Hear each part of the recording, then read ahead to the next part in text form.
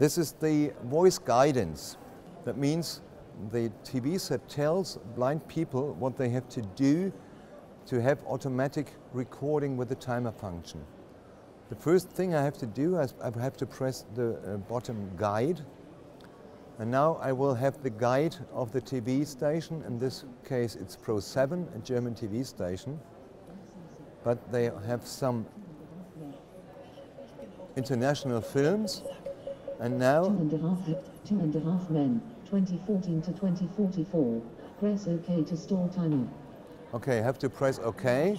2.5 Men. Press OK or down to add the program to the timer programming list, in accordance with the broadcast. Press exit to leave, and return to TV. If I had pressed the OK button, Cable. then the timer recording would be finished. That means then I can switch off my TV set, and the film is recorded automatically, and I can watch it later. That's the voice guidance that we have here in Germany, especially for blind people.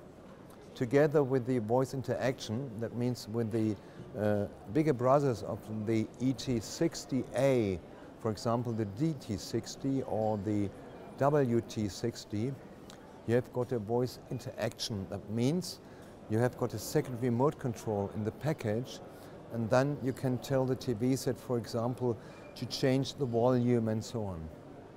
Volume 40. Volume 48. Okay, Volume it works. Volume 20. Volume 20. And these are some features that work with the voice interaction. Help. For example, you can change the volume. You can search in the recorded TV programs on the hard disk. You can search in the TV guide. You can change the input. You can use the media player and so on. This is the voice interaction.